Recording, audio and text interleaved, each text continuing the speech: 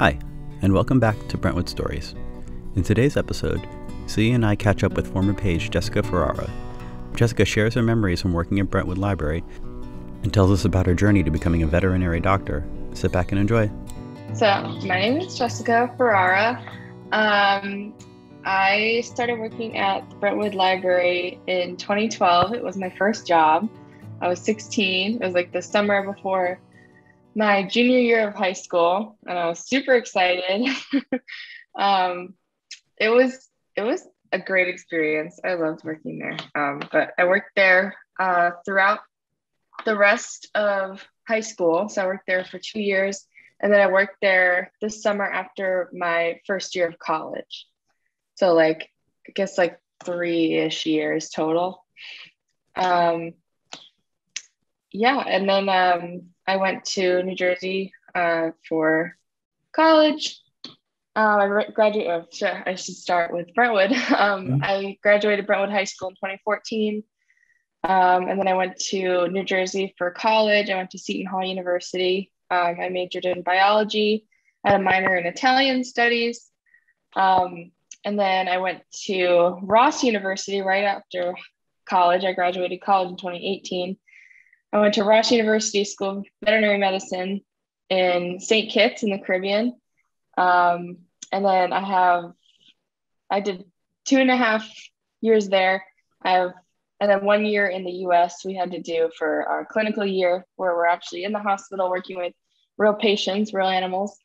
So I'm finishing that up. I have a month left. So I have a month left of vet school. You've certainly been busy. Wow. Yeah, I've not stopped. What kind of work did you do when you were at the library? I was a page at the library in the adult department. Now, I met your parents while I was teaching and training Boy Scouts in Brentwood, and your family was really, really involved in scouting. And I remember you after a few years joining Venture Crew. Yeah. So tell us what motivated you to go. Was it from seeing your brother in Scouts or your family being involved? Yeah, so it was a lot of both. My brother always got to do fun trips and do he got to go camping on these really involved trips where they had itineraries planned out of things he would do every day. And I always thought that was super cool. And my mom and I would come to visit them, and Roy was like, all right, I'm off to go, woodworking or, rock climbing or something like that. And I was like, well, that's cool. I want to do something like that. And then they had venturing came out when I think I was 14 or 15. And then we got to do stuff like that. So tell people about venturing, because they don't realize that there is this co-ed unit. So it was literally, that's what it was, co-ed scouting. And we were able to focus our venture crew on things we were interested in. So the group that we were part of were really interested in cooking and photography specifically. So we did a lot of activities and trips involved with those specific topics. Now, did you start the garden at the Sisters of St. Joseph's community garden, or did you work at the community garden? For some reason, I remember you working there at the community garden. Yeah, the Scouts were involved with it. And then my mom was really involved with it afterwards. It was mostly her project that she took over after the Scouts. But it was a community garden that a lot of community members could have, a piece of land in and grow vegetables and fruits and things. So now when you go back to that property and you see how many farms are actually on that property now, and how wonderful it is, that must bring back memories to you of your little small garden. Yeah, I need to actually visit there. It's been a long time, but I should. There are some wonderful farms there, and I know they have expanded all over the property and really made the property parts of it environmentally protected so that Yeah. it stays as farmland. And I think that's wonderful for our residents here in the Yeah. community. I think it might have been a different project that she was involved in. I don't know if it was exactly Sisters of St. Joseph, but it was a, I think it was like some kind of charity house in Brentwood that she did it for. Yeah. Okay. So how did your love of animals begin? Oh man. I was so little, like how far back do you remember that did you have pets as a small child that you remember? Yeah, I had a dog like she was born before I was, but I grew up with her. Lucky. She was awesome. What type of dog was Lucky? She was like a black lab mixed breed. My family got her from North Shore Animal League. And I loved her. She was like whatever about me, but I like to think we were best friends. And then we got another dog when I was like a couple years old, and he was so sweet. And he and I were best friends and played a lot. We somehow inherited a bird from someone that we had for a couple of years that I used to play with, and he used to bite me, but I still loved him. Had some fish growing up. I never had like, hamsters or anything like that, but I remember watching on my old TV in my room that was like this big. I used to watch Animal Planet and watch Steve Irwin. And I used to ask my mom for books about dog breeds so I could read about them. And I would like point them out on the street. Like it started, I was really, really young. And then whenever we were at a family friend's house or a family member's house, you'd always find me playing with the dog or the cat or whatever pet they had. So at what point in your life did you decide, hey, this is what I'd really like to do, my field of study and what I'd like to be?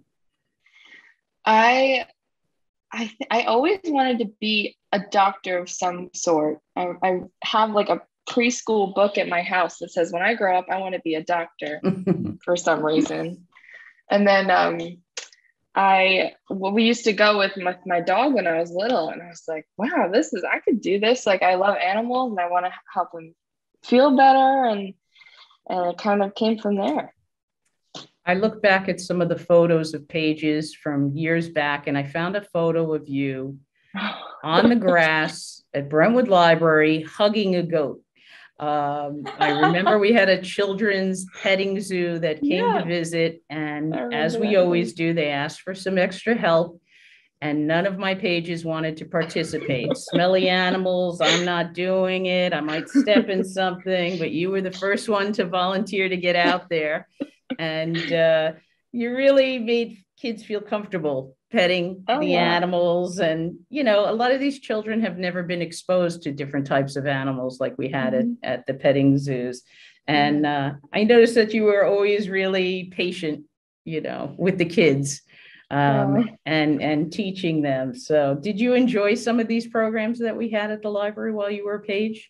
Oh, yeah. I loved, when I tell you I loved working at the library, like I loved it. And I loved, like, especially when there was like a special project, and you were like, hey, Jess, I need you to do this, this, and this. And I was like, I'll do it, like whatever it was. I loved working with Mrs. P downstairs and like processing the new things. I loved whenever you had a blood drive and I could help out and like, sign people in, like any kind of special project. And I liked the day-to-day stuff too. So, and yeah, I loved all the programs that we did. So what motivated you to apply for a job at the library? I wanted to start being like more independent. I was older at that point. I was going to start driving, and I wanted to, fend for myself a little bit more. And I already knew so much of the staff. I knew you. I knew a couple of the people who worked at the circulation desk. I knew a couple of pages because some of the pages were Boy Scouts too. So I thought it would be a great work environment, and it was close to school, that I could walk to school and walk back from. It was close to home. So I just thought, like, all the pieces fit for me. Oh, very good. Going back to your current career path, were there any are any notable challenges that you overcame when you were learning to become a vet and learning to take care of animals that would be noteworthy, maybe for anyone that was interested in the field? Yeah. The profession itself is very emotionally taxing for sure, because especially in the emergency part of it, people are very, it's just like human medicine too. Like when it's a loved one, it's literally a loved one that, is in, less than the ideal condition sometimes, and people get hysterical and people get, passionate about them, and they might say things that they don't mean, and you just have to take it on the chin and do your best, and that's all we can do. All we can do is do our best. And then certainly school has its challenges. School is stressful. There's a lot of stuff you have to do. Vet school is a lot harder than college. I thought I was busy in college, and then I got to vet school and I was like, oh, this is what busy is. You don't really have a lot of free time to yourself, which is okay because you're learning what you need to learn. And then for me, living on the island was a huge challenge. And everyone's like, oh, didn't you go to the beach every day? Like, how hard can living on an island be? And I was like, I went to the beach maybe once a month if I could, if I had time. We dealt with a lot of power outages, and whenever you went food shopping, you had to go to 3 different places to get everything on your list, and it was challenging. And then anyone who wants to enter this field, definitely spend a lot of time with veterinarians and get a real perspective of it, because it's not going to be playing with puppies and kittens all the time. It's going to be hard. It's going to be emotionally taxing, but at the end of the day, you're making a difference in the animal's life and the owner's life as well.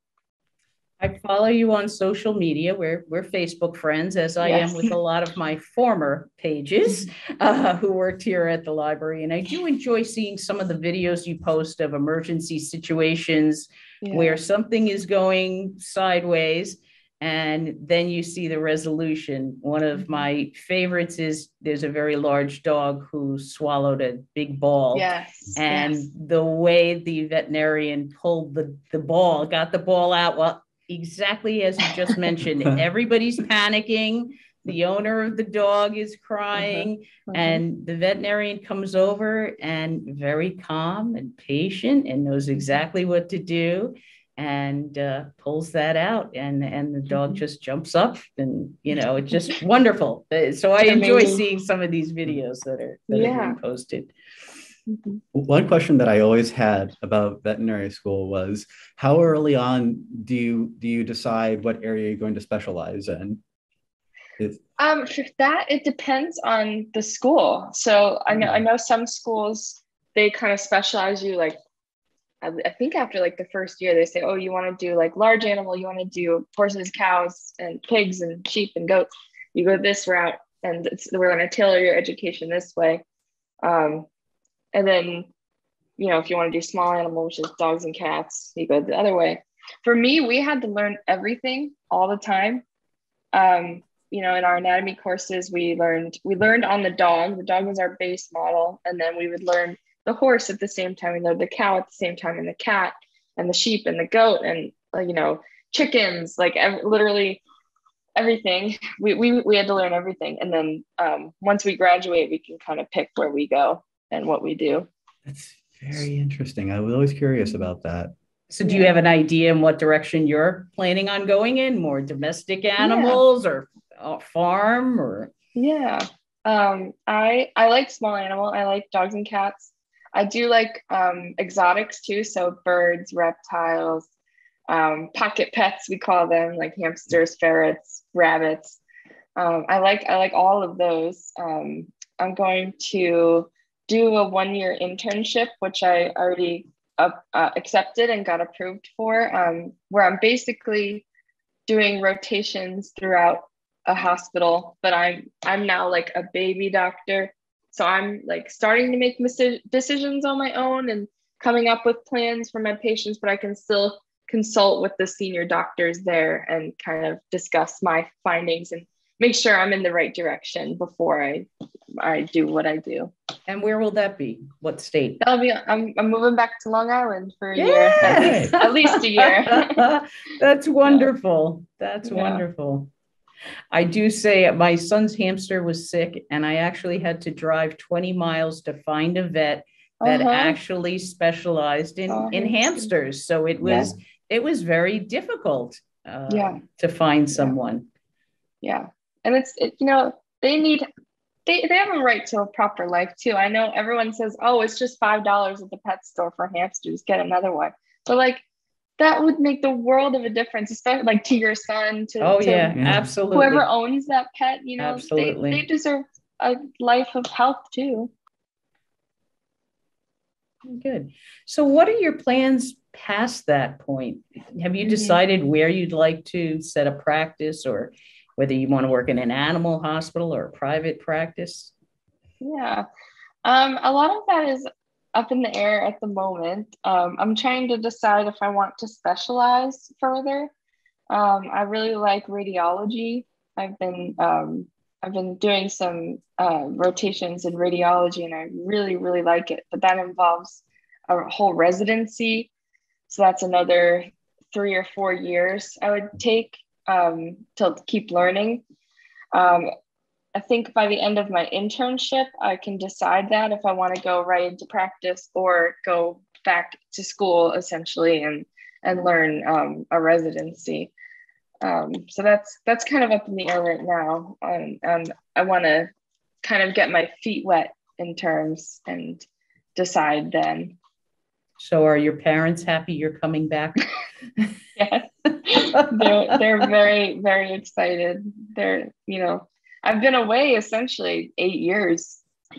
I haven't really spent any of my adult life on Long Island, except for a couple months here and there. But yeah, they're super excited. My family's excited.